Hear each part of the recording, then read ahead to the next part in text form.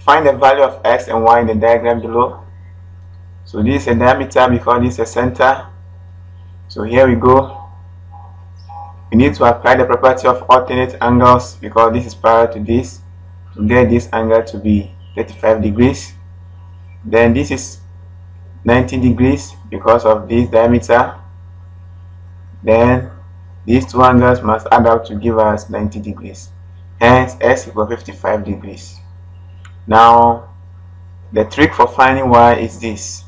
We need to project one of the radii. So we project this radii and this radius to get something like this. So this will be 35, 35.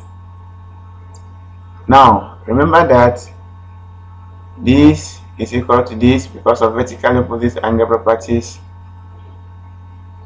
Then also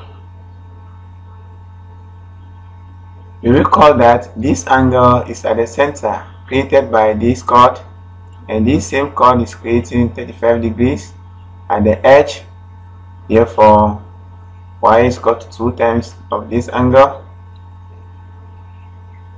Hence y is equal to 70 degrees.